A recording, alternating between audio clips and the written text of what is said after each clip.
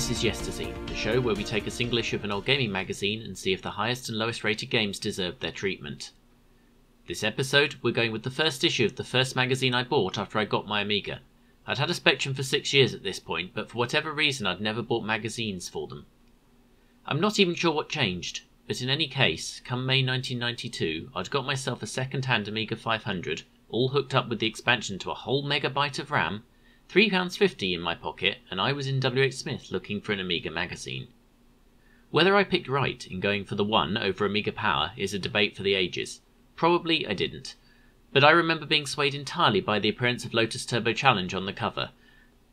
Driving games being my thing both then and now, a demo of a bike game on the cover that looked jaw-droppingly pretty to a boy who'd only seen Spectrum and Sega Master System games at this point absolutely sealed that deal. So the One it was. And by chance, it was a hell of a month for Amiga games. You'll understand when we get to the Stone Cold Classic that got the highest score, but the three runners-up are all still remembered today. The fourth highest rated game was classic isometric puzzle shooter D-Generation. A tale of a trapped courier who slowly discovers what's going on as he tries to fight his way out of a company headquarters filled with genetically engineered bioweapons. It's a combination of action and brain-melting puzzles that both Amiga Power and PC Gamer put in the upper regions of their all-time top 100s. So for this to be only the fourth best game in the issue, then there's going to have to be some very special games above it.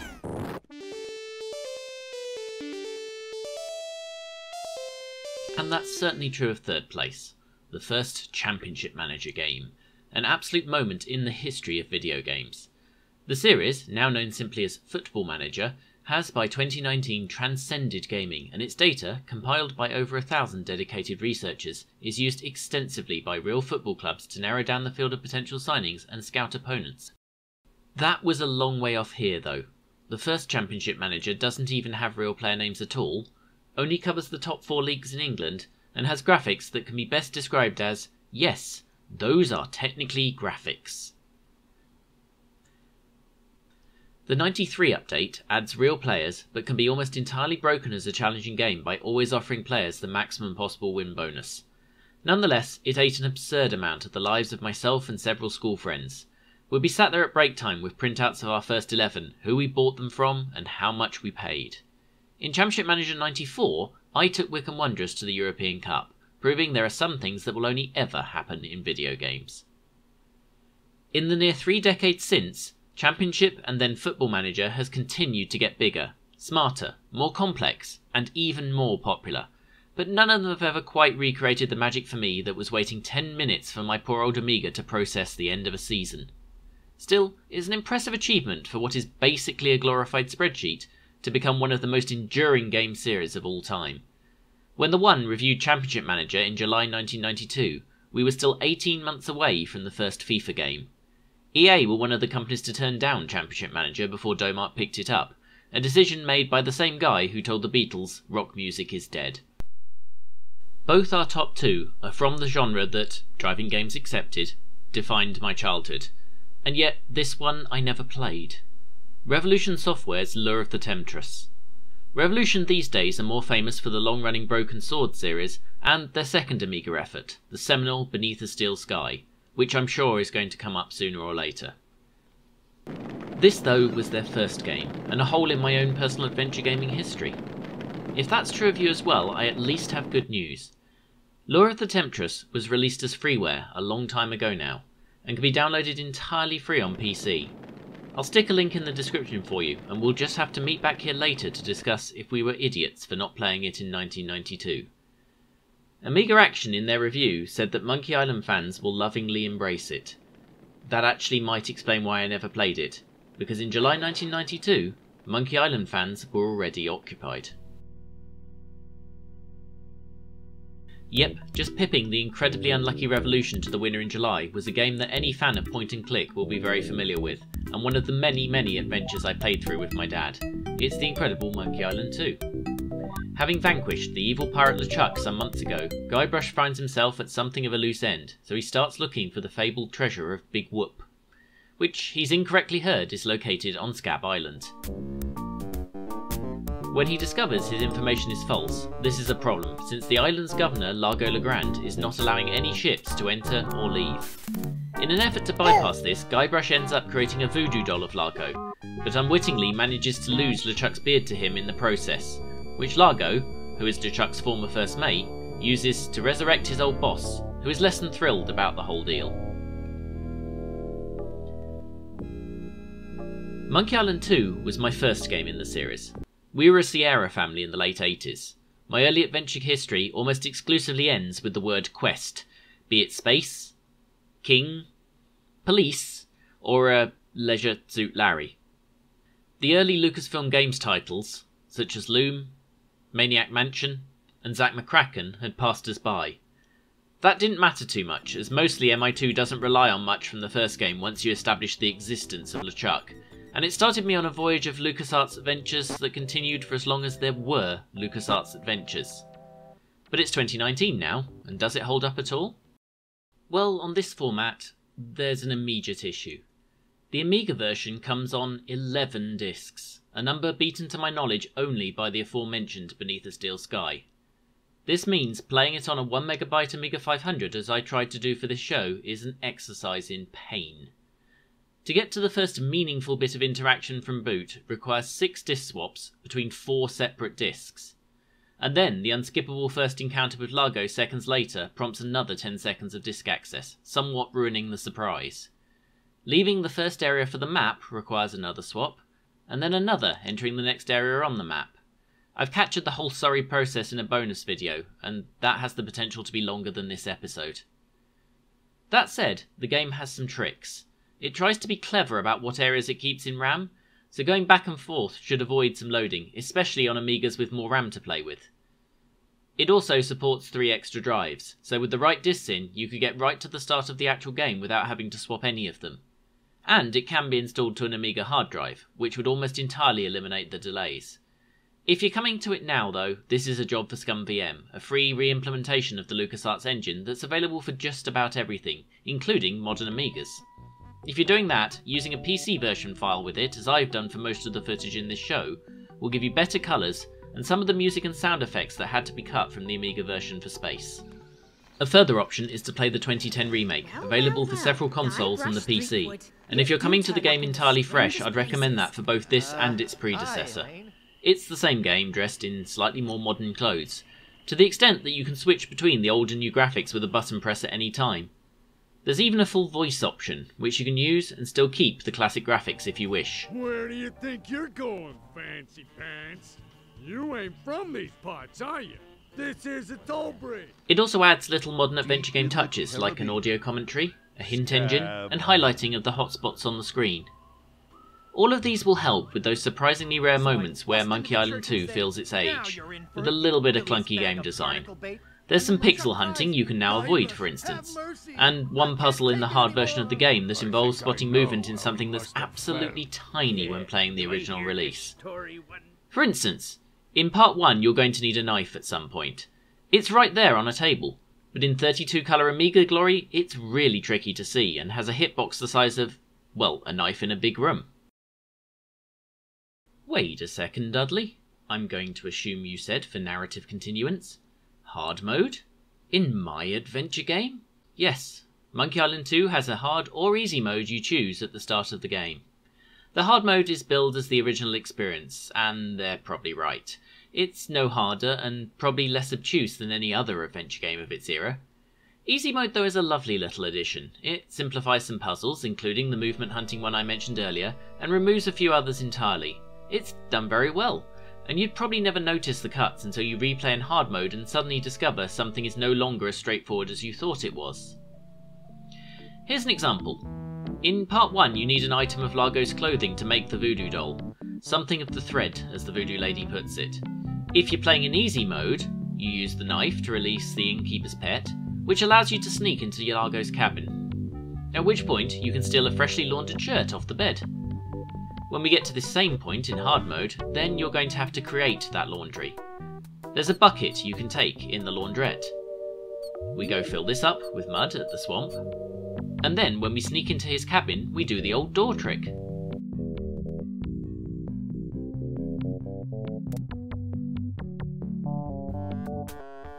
Once you've followed Largo to the laundrette, you can see him book the clothes in for cleaning. the claim ticket for which is now hanging on the back of his cabin door, ready to be used to retrieve the now clean item of clothing. It does introduce some logic inconsistencies. The laundry owner talks about a claim ticket in the easy mode, which you can never get, so it could send you up the wrong path by giving you clues about puzzles that don't exist for you.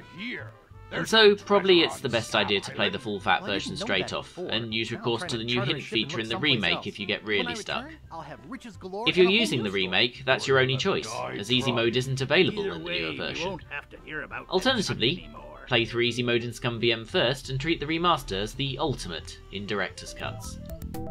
Despite being 27 years old now, Monkey Island is every bit the game it always was. It does help that point-and-click games of this type are sadly rarer now, and that the remake has been done in a very respectful shot-for-shot way.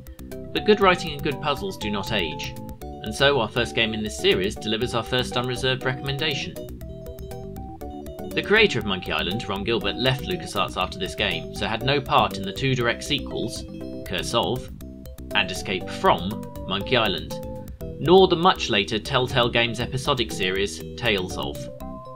More recently though, he has written two new adventure games, The Cave, and the really excellent Thimbleweed Park. Also involved was Tim Schafer, now better known as the founder of Double Fine Productions, who recently remastered several LucasArts adventure games, such as Day of the Tentacle, Grim Fandango, and Full Throttle. While they didn't do the Monkey Island remasters, you'll find him on the audio commentary along with Ron and the third creator, David Grossman. So Monkey Island is a winner, but what of the lowest scoring game? We'll get to that in a minute, because first I want to look at that motorbike game from the cover, the one that tipped me over the edge to buy the magazine in the first place.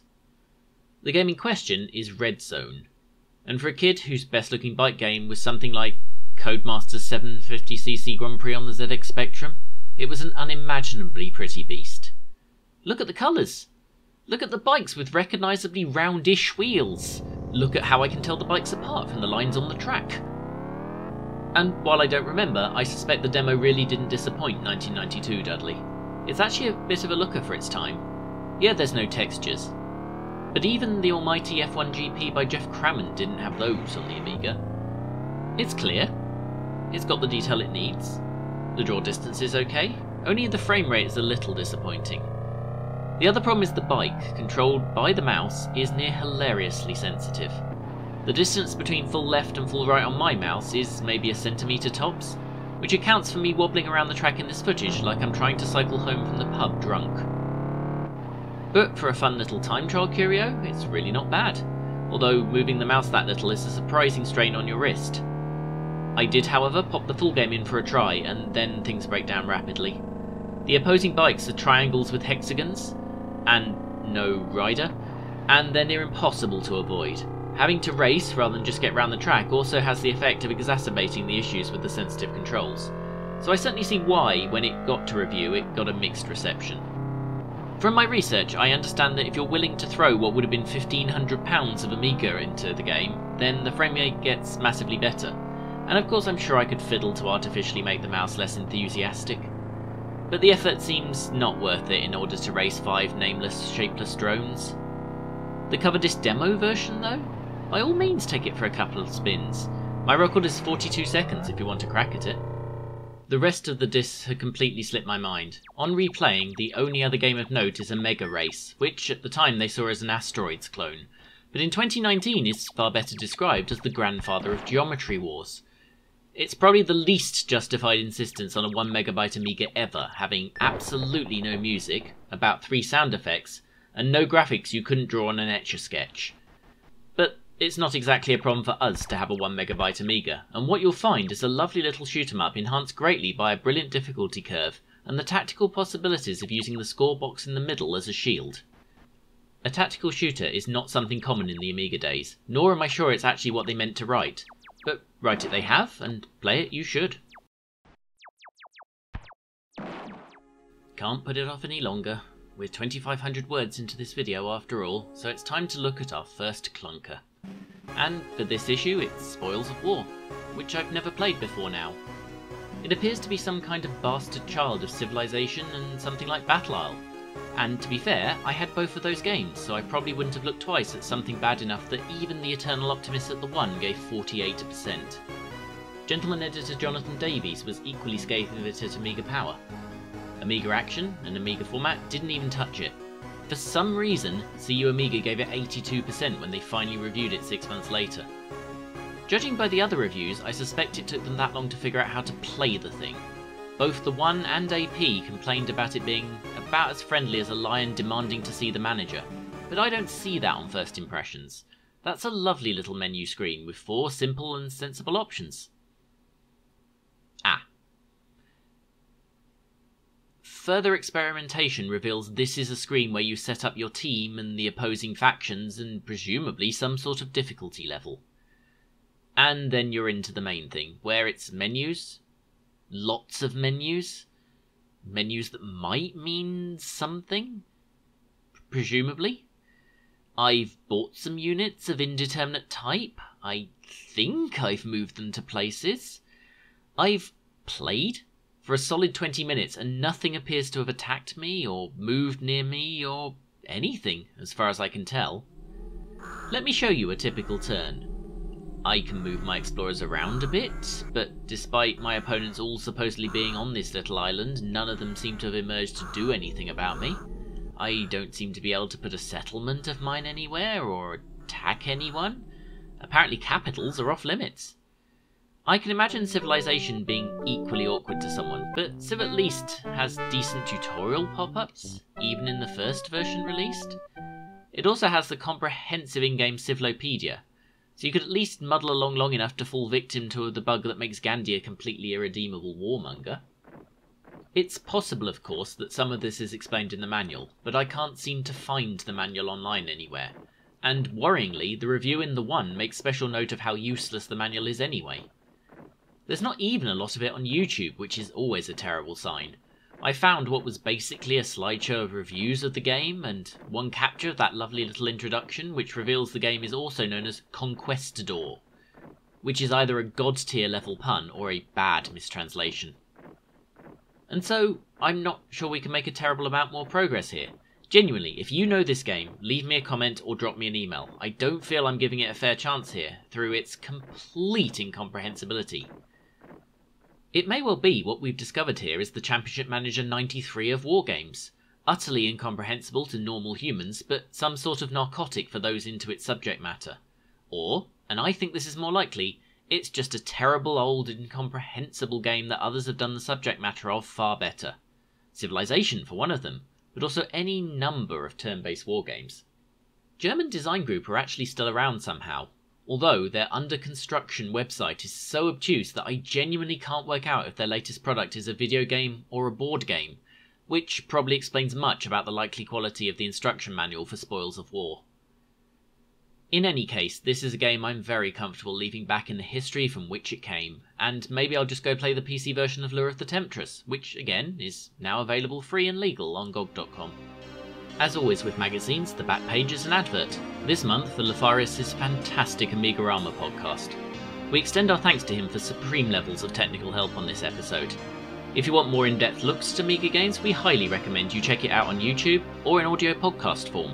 More details for both can be found at his site, amigarama.com, or on Twitter, at AmigaramaPod. If you need a starting point, he covered the first Monkey Island in episode 4. Flicking back to the inside back page, we remind you that subscriptions are available free at the touch of a button and come with the free gift of our undying love. If you wish to contact us, feel free to leave a comment or email yesterzineshow@gmail.com. You'll find notes on this show and more about it at yesterzine.co.uk. Well, that's this issue ready to go into the overpriced licensed binder, and we'll join you camped outside of virtual John Menzies waiting for the next. Cheerio!